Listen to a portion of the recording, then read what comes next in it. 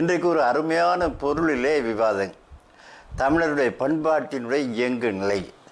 ஒரு தமிழ் என்று சொன்னாலே ஒரு சிறப்பு, ஒரு முதன்மை உண்டு. உலகிலே 6000 மொழிகள் வழங்குகின்றன என்று ஒரு புள்ளி விவரம் கூறுகிறது. அந்த 6000 மொழிகளிலே 6 மொழிகள் உயர்தனி செம்மொழிகளாக அடையாளப்படுத்தப்பட்டுள்ளன. ஆங்கிலத்திலே கிளாசிக்கல் லாங்குவேஜ் என்று கூறுவார்கள். நம்முடைய பரதிமார் கலைஞர்கள் தான் இந்த கிளாசிக்கல் லாங்குவேஜ் என்பதற்கு உயர்தனி செம்மொழி என்று தமிழாக்கம் செய்திருந்தார். அந்த தொடரே மிக முக்கியமான ஒரு தொடர். உயர்வுடைய மொழி, தனித்தன்மை வாய்ந்த மொழி, செம்மொழி. செம்மொழிக்கு என்ன இலக்கணம் என்று கேட்டால் பரதிமார் கலைஞர் தான் எழுதியிருந்தார். தமிழ் மொழி வரலாறு என்ற நூலிலே ஒரு அருமையான செய்தியை சொல்லியிருந்தார். திருந்திய பண்பு, சீர்த்த நாகரிகம், தூய் மொழி, இந்த மூன்றும் சேர்ந்திருந்தால் அது செம்மொழி. அதுதான் செம்மொழிக்கு கூறப்படுகிற இலக்கணம். திருந்திய பண்பும் சீர்த்த நாகரிகமும் தூய்மொழி புகழ் செம்மொழியாம் என்பது இலக்கணம். அந்த இலக்கணம் தமிழ் மொழிக்கு முற்றிலுமாக பொருந்தி வருகிறது என்பது தேற்றம் என்பார் அவர். எனவே அந்த அடிப்படையில் பார்க்கிற பொழுது நம்முடைய தமிழ் மொழி, தமிழர்கள் ஏறக்குறைய 2000 ஆண்டுகளுக்கு மேலாக எப்படியெல்லாம் பண்பாட்டு கூறுகளிலே, நாகரிக கூறுகளிலே சிறந்திருந்தார்கள் என்பது மிக முக்கியமான ஒரு தகவல். அந்த அடிப்படையில் தான் இன்றைக்கு நாம் பார்க்க இருக்கிறோம். நாகரிகம், பண்பாடு என்ற 2 சொற்கள். நண்பர்களே, இந்த 2 சொற்களும் ஓரளவு ஒத்து செல்கின்றவையாக இருந்தாலும் அவற்றுக்கிடையே நுட்பமான வேறுபாடும் உண்டு. எது நாகரிகம், எது பண்பாடு? ஆங்கிலத்தில் கூறுவது என்று சொன்னால் நாகரிகம் என்பது புற வளர்ச்சி, அது சிவிலைசேஷன். பண்பாடு என்பது அக வளர்ச்சி, அது கல்ச்சர். அந்த நாகரிகம் என்பதற்கும் பண்பாடு என்பதற்கும் நம்முடைய தமிழ் இலக்கியத்திலேயே சான்றுகள் காணப்படுகின்றன. நற்றினை கூறுகிறது, முந்தை இருந்து நட்டோர் கொடுப்பின் நஞ்சும் முன்பர் நனி நாகரிகர். வள்ளுவர் பெருமானும் அந்த கருத்தினை தழுவி ஒரு அருமையான குரட்பாவை யாத்திருக்கிறார்.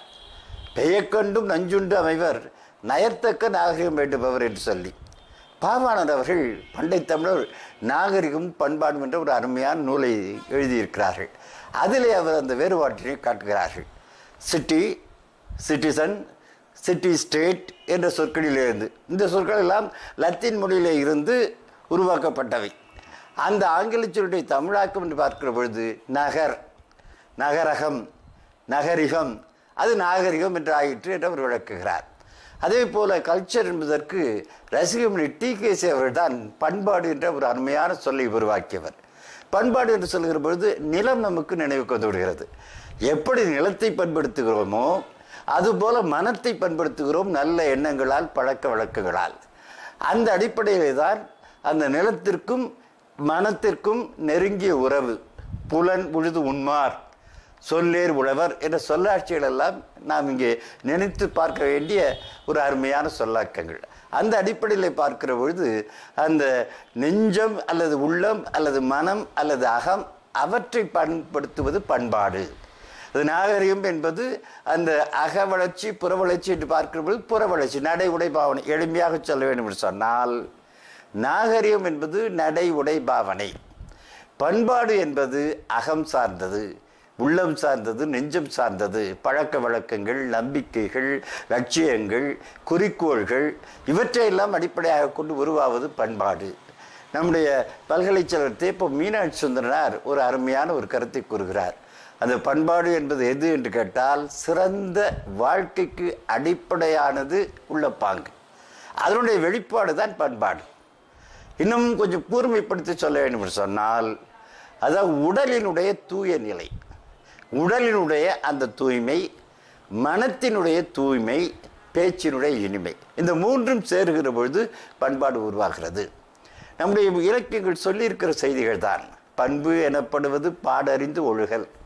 நீங்கள் திருக்குறளை நுட்பமாக பார்த்தீர்கள் சொன்னால் அந்த 4 அதிகாரங்களை வரிசையாக வள்ளுவர் பெருமான் அமைத்திருப்பார். அது பெருமை, மானம், அதே போல சான்றாண்மை. 100வது அதிகாரம் நன்றாக நினைவில் கொள்ள வேண்டும். 99, 100 என்பது அடிப்படையான எண்கள். எண்ணியல் அடிப்படையில் பார்க்கிற பொழுது வள்ளுவர் பெருமான் எவ்வளவு திட்டமிட்டு அமைத்திருக்கிறார்கள் பாருங்கள். அந்த சான்றாண்மையையும் மக்கட்பண்பு என்று சொல்லக்கூடிய அந்த பண்புடைமையும், அந்த பண்புடைமை மிக முக்கியமான ஒன்று. எவ்வளவு அறிவு இருந்தால் கூட மக்கட்பண்பு இல்லை என்று சொன்னால் அவன் ஓர் அறிவுயிராகிய மரத்திற்கு சமம். அறம் போலும் கூர்மையரும் மரம் போல்வர் மக்கட்பண்பு இல்லாதார் என்று வள்ளுவர் பெருமான் கூறுவார். இந்த அடிப்படையில் பார்க்கிறவர்தான் இன்றைக்கு நம்முடைய விவாதத்திற்கு எடுத்துக்கொண்டிருக்கிற பொருள் மிகவும் கூர்மையான ஒன்று. சரி, நாகரிகம் பண்பாட்டிலே வளர்ச்சி மாற்றம் ஏற்பட்டு இருக்கிறதா? இந்த ஒரு பொருளை நாம் ஒரு 3 கோணங்களிலே அணுகலாம். ஒன்று, காலந்தோறும் அந்த நாகரிக பண்பாட்டு கூறுகள் மாறி வளர்ந்து வந்துள்ளன ஒன்று. இரண்டாவது அடிப்படை என்ன என்று கேட்டால், அயலவருடைய வருகையால் சமணர்கள், பௌத்தர்கள், ஐரோப்பியர்கள், இது போன்ற ஆரியர்கள் இவருடைய வருகையால் என்ன மாற்றங்கள் நம்முடைய நாகரிக பண்பாட்டு கூறுகளிலே ஏற்பட்டிருக்கின்றன. மூன்றாவது அடிப்படையான ஒரு செய்தி, உலக அறிவுக்கு, உலக அறிவுத்துறைக்கு நம்முடைய நாகரிகம் பண்பாடு அளித்திருக்கிற கொடை என்று பார்க்கிற பொழுது மிக முக்கியமான தகவல். நம்முடைய வீரத்துறவி விவேகானந்தர் கூட மிக அருமையாக சொல்லுவார், தார தேசம் என்று சொல்லப்படுகிற அமெரிக்காவிலே பொருள் வளம், நம்முடைய ஆன்மீக நாடு என்று சொல்லக்கூடிய இந்தியாவிலே ஆன்மீக வளம், இந்த இரண்டும் ஒருங்கிணைகிற பொழுதுதான் ஒரு முழுமை அல்லது ஒரு விழும்பிய நிலை உருவாகும் என்று சொல்லுவார். அதுதான் அடிப்படையான ஒன்று. அந்த அடிப்படையை பார்க்கிற பொழுது எண்ணி பார்க்க வேண்டிய ஒரு சில செய்திகளை நாம் இங்கே குறிப்பிட்டாக வேண்டும்.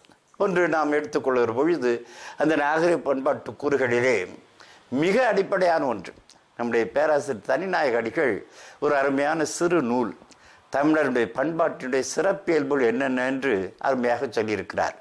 அதில் அடிப்படையாக அவர் சொல்லுகிற செய்தி ஓர் உலக மனப்பான்மை, நம்முடைய உலகளாவிய பார்வை. இன்றைக்கெல்லாம் அமெரிக்க நாட்டு அறிஞர்கள் வெண்டல் வில்கி எல்லாம் சொல்லுகிறார், in future of thinking must be world wide என்று. அதை நம்முடைய பெருமக்கள் 2500 ஆண்டுகளுக்கு முன்பே சொல்லியிருக்கிறார்கள். யாதும் ஊரே யாவரும் கேளீர் என்று, யாதானும் நாடாமல் ஊராமல் என்று. இப்படி பார்க்கிற பொழுது ஒரு உலகளாவிய மனப்பான்மை முக்கியமானது. அது அந்த பண்பாட்டினுடைய அடிப்படை. நாம் 2 கோணங்களிலே பார்க்கிற பொழுது, இப்போ எடுத்துக்காட்டாக விருந்தோம்பலை எடுத்துக்கொள்ளலாம். இப்போ விருந்தோம்பல் என்பது, நான் கூட மாணவர்களிட வகுப்பறையில் கேட்டேன், தமிழ் பண்பாடு என்று சொன்னால் ஒரு 4ஐ உன்னால் பட்டியலிட முடியுமா? 4 கூறுகளை நீ சொல் என்று சொல்லி மாணவர்களை பார்த்து கேட்ட பொழுது உடனே அவர்கள் எழுந்து சொன்ன முதல் கூறு என்ன தெரியுமா? விருந்தோம்பல். அந்த விருந்தோம்பல் பற்றிய செய்திகள் தொல்காப்பியத்தில் இருந்து இன்றைக்கு பாரதிதாசனுடைய குடும்ப விளக்கு வரைக்கும் வருகிறது. விருந்தோம்பல் என்ற அந்த அடிப்படையை சொல்லுகிற பொழுது, தலைவியினுடைய அந்த மாண்புகளை சொல்லுகிற பொழுது தொல்காப்பியர் வல்லிதின் விருந்து ஓம்புதல், விருந்து புறம்பர் தருதல் என்று சொல்கிறார். வள்ளுவர் விருந்தோம்புதல் பற்றி ஒரு தனி அதிகாரமே படைத்திருக்கிறார். செல்விருந்து, வருவிருந்து, வானோருக்கு நல்விருந்து என்று சொல்லுவார். இப்படி பார்க்கிற பொழுது நோக்க குழையும் அனிச்சம் முகம் தெரிந்து, மோப்ப குழையும் அனிச்சம் முகம் தெரிந்து நோக்க குழையும் அனிச்சம் என்று சொல்லுவார். அது வள்ளுவருமானுடைய தனி அதிகாரம் வகுத்து, அதே போல நம்முடைய சங்க இலக்கியத்திலே வருகிற அந்த தலைவியை பற்றி சொல்லுகிற பொழுது, அல் இல் ஆயினும் விருந்துவரின் போக்கும். அதாவது ஒரு வீட்டிற்கு செல்லக்கூடாத நேரம் என்று சொன்னால் நள்ளிரவு பொழுது. அந்த பொழுதிலே சென்றால் கூட தலைவி விருந்தினர் வந்தால் ஏற்றுக்கொள்வாள் என்று ஒரு சங்க இலக்கியம் பதிவு செய்கிறது. பழைய காலத்து வழக்கம் எப்படி என்று சொன்னால், வீட்டிற்கு வெளியே வந்து விருந்தினர் யாரேனும் உளரோ என்று கேட்டு, இல்லை என்று பிறகுதான் வீட்டு கதவையே அடைப்பார்கள் என்று சொன்னால், அந்த விருந்தோம்புதல் அறத்திற்கு எவ்வளவு முதன்மை கொடுத்திருக்கிறார்கள் என்று பாருங்கள். இன்னும் ஆற்றுப்படை நூல்களை பார்த்தால் கரிகார் பெருவளத்தான் எப்படியெல்லாம் பாணர்களுக்கு, விருந்தினர்களுக்கு, இரவலர்களுக்கு விருந்தோம்பி இருக்கிறான் என்று படிக்கிற பொழுது மிகவும் பெருமிதமாக இருக்கிறது. நம்முடைய தமிழர் பண்பாட்டிலே விருந்தோம்பல் பெறுகிற இடம், அதாவது வரவேற்கிற ஒன்று, இனிய சொற்களை கூறி முகமுன் கூறி வரவேற்று விருந்தோம்பி வழி அனுப்புகிற பொழுது 7 அடி பின்னே சென்று அந்த குதிரைகள் பூட்டிய அந்த தேரிலே எப்படி ஏறுவது என்று ஏறி காட்டி அந்த ஒரு வழி அனுப்பி வைத்தான் கரிகார் பெருவளத்தான் என்று ஆற்றுப்படை நூல்கள் பதிவு செய்திருக்கின்றன. அந்த விருந்தோம்புகிற பண்பு இன்றைக்கு எப்படி இருக்கிறது என்று பாருங்கள். விருந்து மருந்து 3 நாளுங்கிறான். நாட்டுப்புற வழக்கிலே சொல்கிற பொழுது முதல் நாள் வாழை இலையில், 2 நாள் தையிலையில், 3 நாள் கையிலே என்று சொல்லுகிற அந்த பழக்கத்தை பார்க்கிறோம். அண்மையிலே கூட நான் ஒரு ஹைக்கூ கவிதை பிடித்தேன், விளம்பர இடைவேளை வராமலா போகும் விருந்தினரை கவனிக்க என்று சொல்லி. இப்படியெல்லாம் பார்க்கிற பொழுது அந்த மாற்றங்கள் சில அளவிலே நடைபெற்று கொண்டிருக்கின்றன. நாகரிக பண்பாடு என்று சொல்கிற பொழுது நம்முடைய தன்னாடிகளால் ஒரு கருத்தை வலியுறுத்தி சொல்கிறார். நாகரிகத்திலே சில மாற்றங்கள் ஏற்பட்டு இருக்கின்றன, ஆனால் அடிப்படையான பண்பாடு என்று சொல்கிற பொழுது மாற்றங்கள் குறைவாகவே நேர்ந்திருக்கின்றன. அந்த அடிப்படையான உண்மையை நாம் தெளிவாக உணர்ந்து கொள்ள வேண்டும். அதே போல அந்த விருந்தோம்புதலை பற்றி சொல்லுகிற பொழுது இன்றைக்கு நாம் அந்த விருந்தோம்புகிற அறம் என்பது அடிப்படை, அந்த அடிப்படையில் மாற்றம் கிடையாது. ஆனால் சில ஒரு பழக்க வழக்கங்களிலே முறைகளிலே வேண்டுமானால் மாற்றங்கள் இருக்கிறது. இன்றைக்கு விருந்து என்று ஆனால் ஒரு அடிப்படையை எண்ணி பார்க்க வேண்டும். அந்த மாற்றத்தை நாம் கூர்மையாக கவனிக்க வேண்டும், ஏற்றுக்கொள்ளத்தான் வேண்டும். பழைய காலம் மாதிரி விருந்து என்று சொன்னால் புதுமை என்று பொருள். விருந்தே தானும் புதுமை, அந்த புதுமை தானும் அந்த விருந்து என்பது புதுவது கிடந்த யாப்பின் மேற்றை என்பது தொல்காப்பியம். புதியவர்களை, அறிமுகம் ஆகாதவர்களை அழைத்து திண்ணைகளை தூங்கச் செய்து விருந்தோம்பி இருக்கிறார்கள் பழைய காலத்திலே. இன்றைக்கு திண்ணை என்பதே இல்லாமல் போய்விட்டது. திண்ணை இல்லை என்று சொன்னால் அப்போ விருந்தோம்புகிற பண்பிலே ஒன்றும் மாற்றம் கிடையாது. ஆனால் அந்த அடிப்படையான அந்த விருந்தோம்புதல் கோட்பாட்டிலே மாற்றமில்லை, ஆனால் புறநிலையிலே சில மாற்றங்கள் காணப்படுகின்றன. அதை நாம் எண்ணி பார்க்க வேண்டிய ஒரு நிலையிலே இருக்கிறோம். அதே போல இன்னொன்று, அந்த ஒருவனுக்கு ஒருத்தி. ஒரு மாணவி சொன்னால் எது தமிழர் பண்பாட்டை உயிர் என்ன என்று கேட்ட பொழுது அந்த மாணவி சொன்னால் ஒருவனுக்கு ஒருத்தி, அதாவது கற்பு. அதை நாம் எண்ணி பார்த்தால் காலந்தோறும் இங்கு தொல்காப்பியர் காலத்தில் இருந்து தொல்காப்பியர் கற்பியல் என்று ஒரு இயலை வகுத்து கற்பனப்படுவது எது என்று கேட்டால் அவர் சொல்கிறார், கற்பனப்படுவது கரணமொடு புணர குளர்குறி மரபின் கிழவன் கிழத்தியை கொடுப்பு கொள்வது, கொடைக்குறி மரபினோர் கொடுப்பு கொள்வது. இப்போ கற்பு என்பதற்கு தொல்காப்பியருடைய விளக்கம் என்ன? கொடுப்பு கொள்வது, கற்பிப்பது. உரையாசிரியர் சொல்கிறார்கள், தலைவனுக்கு தலைவிக்கு பெற்றோர்கள் சான்றோர்கள் பெரியவர்கள் கற்பிப்பது, கற்பிப்பது கற்பு. அடுத்த காலகட்டத்தில் திருவள்ளுவர் என்று சொல்கிறார், கற்பனும் திண்மை உண்டாக பெறின் என்று சொல்கிறார். கற்பு என்பது மனத்தின்மை, அந்த கல் போன்ற அந்த உளத்தின்மை என்ற ஒரு கருத்தியல் திருவள்ளுவர் காலத்தில் வந்துவிட்டது. அதற்கு பிறகு காப்பிய காலத்திற்கு வந்தோம் என்று சொன்னால் இந்த கற்பு என்ற விழுமியம், அந்த கான்செப்ட் என்ற அந்த கருத்தியல் எப்படியெல்லாம் விரிவு ஆகிக்கொண்டே போயிருக்கிறது பாருங்கள். ஆரிய கற்பு, சீரிய கற்பு, அறக்கற்பு, மரக்கற்பு, மணிமேகலை, பிற நெஞ்சு புகா கற்பு என்று கூறுகிறது. அப்போ கற்பு என்ற கோட்பாட்டினுடைய அந்த படிநிலை வளர்ச்சிகளை பார்க்கிற பொழுது, இன்னமும் இந்த 20ஆம் நூற்றாண்டிற்கு வருகிற பொழுது பாரதி கற்பு நிலை என்று சொல்லிவிட்டார். கற்பு நிலை என்று சொல்ல வந்தால் அது இரு கட்சிக்கும் அது பொது வைப்போம் என்று பாரதி பாடியிருக்கிறார் என்று சொன்னால் கற்பு நிலையாகிறது. பேராசிரியர் மு வரதராஜனார் கரித்துண்டு என்ற ஒரு புதினம் எழுதியிருக்கிறார். அதிலே அவர் என்ன சொல்கிறார் என்று சொன்னால், கடந்த காலத்தை பற்றி கவலை இல்லை, வாழுகிற காலத்தில் வாழுகிற பொழுது ஒருவருக்கொருவர் அந்த நம்பகத்தன்மையோடு வாழ்வது, அதற்கு மேல் அந்த கடந்த காலத்தை பற்றி நாம் கிளற வேண்டாம். பாஸ்ட் இஸ் பாஸ்ட் என்று ஆங்கிலத்திலே சொல்வது போல நடந்தவைகள் நடந்தவைகளாக இருக்கட்டும், இனி நடப்பவைகள் நல்லவைகளாக இருக்கட்டும் என்று பேரறிஞர் அண்ணா சொல்வது போல இந்த மேலாட்டாருடைய தொடர்பு காரணமாக, அயலவருடைய அந்த தொடர்பு காரணமாக எப்படியெல்லாம் மாற்றங்கள் நேர்ந்து கொண்டிருக்கின்றன என்று பார்க்கிற பொழுது இந்த கற்பு என்ற அந்த ஒரு விழுமியம் இவ்வளவு மாறுதல்களை, இவ்வளவு வளர்ச்சிகளை பெற்றுக் கொண்டிருக்கிறது. அந்த அடிப்படையில் நாம் சிந்திக்கிற பொழுது நம்முடைய விழுமியங்கள் எப்படியெல்லாம் காலத்திற்கு ஏற்ப மாறி வளர்ந்து வந்துள்ளன. இது முதல் 2 செய்திகளை பார்த்தோம், எப்படி காலத்திற்கு ஏற்ப மாறி வளர்ந்து வந்திருக்கிறது என்பது முதல் செய்தி. இரண்டாவது, அயலவர் வருகை காரணமாக இன்னும் குறிப்பிட வேண்டும் என்று சொன்னால் தொல்காப்பியர் காலத்திலே வந்துருச்சு. தொல்காப்பியர் எதை சொல்ல வேண்டும் என்று சொன்னால், நம்முடைய கரணத்தை பற்றி, அந்த திருமணத்தை பற்றி சொல்ல வேண்டும் என்று சொன்னால் நம்முடைய கடவுளுக்கத்தை ஆரியருடைய காந்தருவத்தோடு ஒப்பிட்டு சொல்ல வேண்டிய கட்டாயம் தொல்காப்பியருக்கு நேர்ந்து விட்டது. அவர் என்ன சொல்கிறார்? கற்பு எனப்படுவது காரணமோடு புணர என்று சொல்கிறார். சொல்லிவிட்டு சொல்கிறார், ஆனால் காந்தருவத்திற்கும் கடவுளுக்கத்திற்கும் உயரணைய வேறுபாடு உண்டு. ஏனென்றால் அந்த காந்தருவத்திலே கண்டதும் காதல், காதல் கொண்டதும் கூடல், அதற்கு பிறகு நிலைத்து வாழ்வது என்ற ஒரு கட்டாயம் கிடையாது. துஷ்யந்தன் சகுந்தலை வரலாறு நமக்கு தெரியும். ஆனால் களவு அப்படி அல்ல. உச்சிமேற்புலவர் நச்சினார்க்கினியர் சொல்வது போல காந்தருவருக்கு கற்பின்றி அமையவும் பெறும், நமக்கு கற்பின்றி அமையவே அமையாது. அப்போ நம்முடைய அந்த கந்தர்வ ஒழுக்கத்தினுடைய அந்த வேறுபாடு கள ஒழுக்கத்தில் எப்படி இடம்பெறுகிறது என்று நம்முடைய உரையாசிரியர்கள் எல்லாம் சொல்லி சென்றிருக்கிறார்கள். அப்படி பார்க்கிற பொழுது தான் தமிழர் பண்பாட்டிலே நாம் அடிக்கடி நான் என்னுடைய ஆய்வு மாணவருக்கு சொல்லுது ஒரு ஃபார்முலா போல, ஒரு வாய்பாடு போல. களவின் முடிவு கற்பு, கற்பினுடைய முடிவு சிறந்தது பயிற்றல். இதற்கு நிகராக ஒன்றை சொல்லவே முடியாது.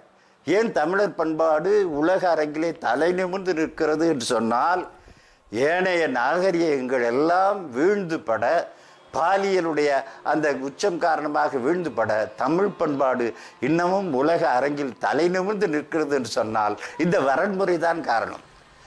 களவினுடைய முடிவு கற்பு என்பதுதான் நம்முடைய அகத்தரை வலியுறுத்துகிற அடிப்படையான அறம் என்று முதறிஞர் வாசுப்ப மாணிக்கடார் அவர்கள் தமிழ் காதலே சொல்வார்கள். இப்படி பார்க்கிற பொழுதுதான் தமிழர் பண்பாட்டிலே என்னென்ன இன்றியமையாத கூறுகள் பேராசிரியர் தனிநாயடிகள் அடிப்படையாக மூன்றாவது சொல்லிக்கொண்டே போகிறார். முதலாவது அந்த உலகளாவிய பார்வை, இரண்டாவது டாலரன்ஸ் என்று சொல்லக்கூடிய ஒரு கண்ணோட்டம், மூன்றாவது ஒழுக்கம் தான் நம்முடைய அடிப்படையான ஒன்று. அந்த நம்முடைய தமிழ் இலக்கியமாகட்டும் அல்லது தமிழ் பண்பாடாகட்டும் நாகரிகமாகட்டும் அந்த ஒழுக்கத்திற்கு முதன்மை தருகிற அந்த ஒரு நிலை. அதே போல கண்ணதாசன் இயேசு காவியம் பாடினார். அந்த சமய காழ்ப்பு இல்லாமல் எங்கெல்லாம் நல்லது இருக்கிறதோ அவற்றை ஏற்றுக்கொள்கிற ஒரு பாங்கு.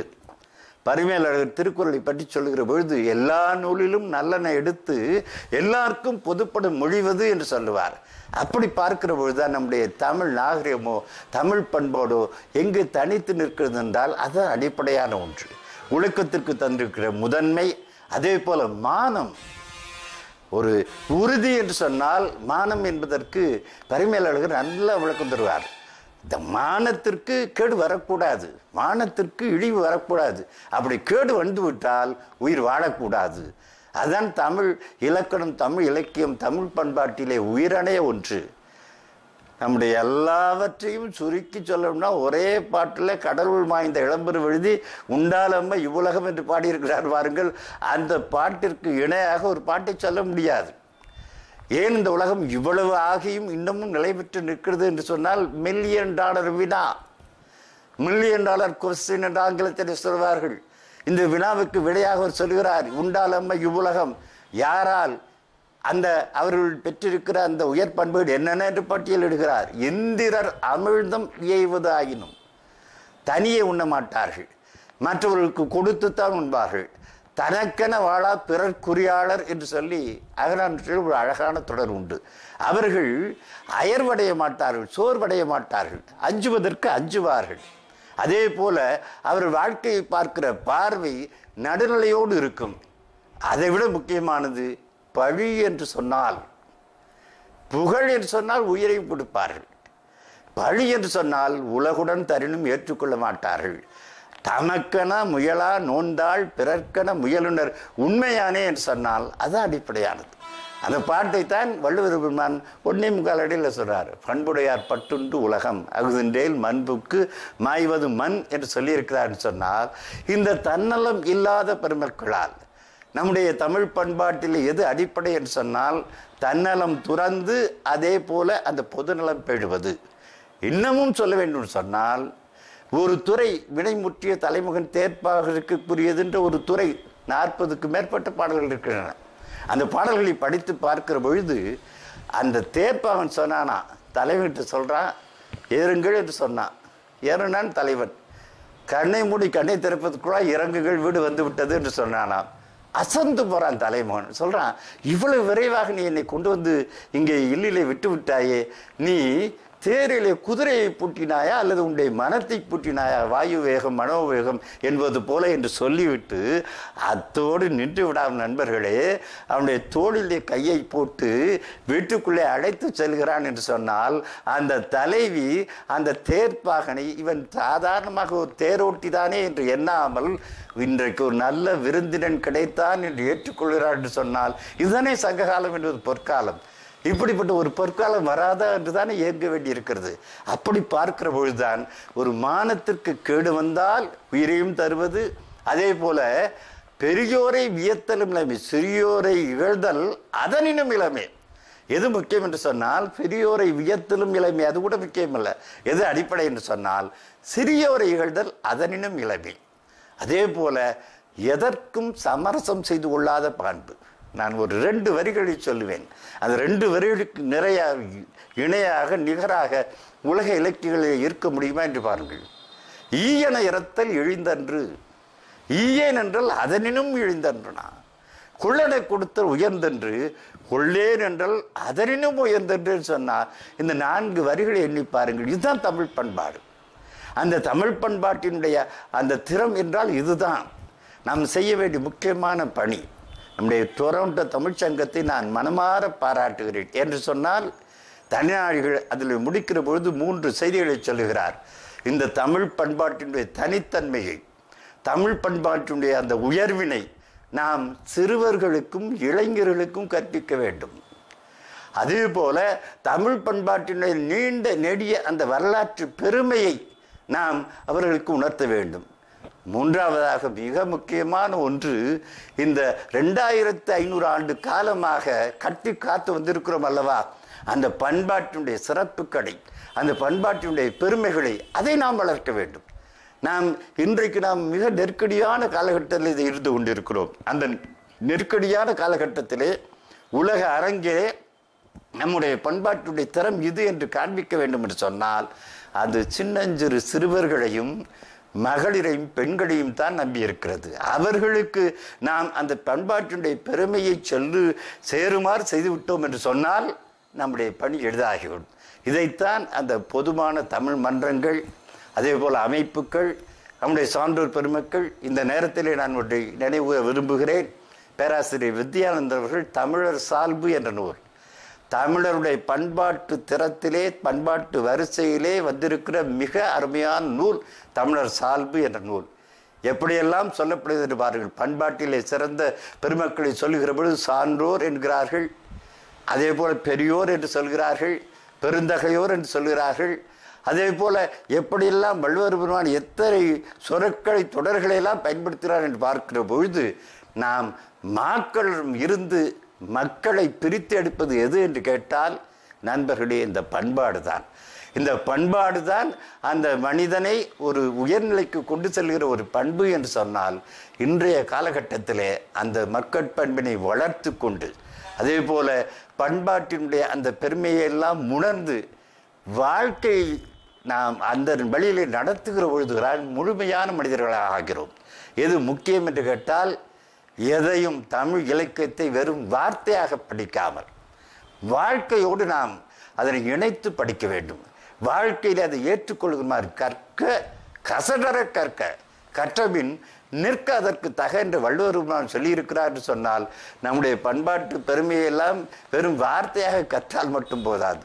ஒரு சங்க இலக்கியத்தையோ ஒரு திருக்குறளையோ கற்றால் மட்டும் போதாது. அந்த திருக்குறளின்படி, சங்க இலக்கியத்தின்படி நாம் வாழுகிற பொழுது பொய்யாமை ஆற்றின் அறம்பிற செய்யாமை நன்று என்று சொன்னால் பொய்யாமை என்ற அறத்தை வாழ்க்கையில் பின்பற்றினோம் என்று சொன்னால் வாழ்க்கையுடைய உச்சத்திற்கு சொல்லும். அதுதான் அடிப்படையானது. நான் மீண்டும் அந்த டொரண்டோ தமிழ்ச்சங்கத்திற்கு மனவார்ந்த நல்வாழ்த்துக்களை தெரிவித்து என்னுடைய உரையை நிறைவு செய்கிறேன். நன்றி, வணக்கம்.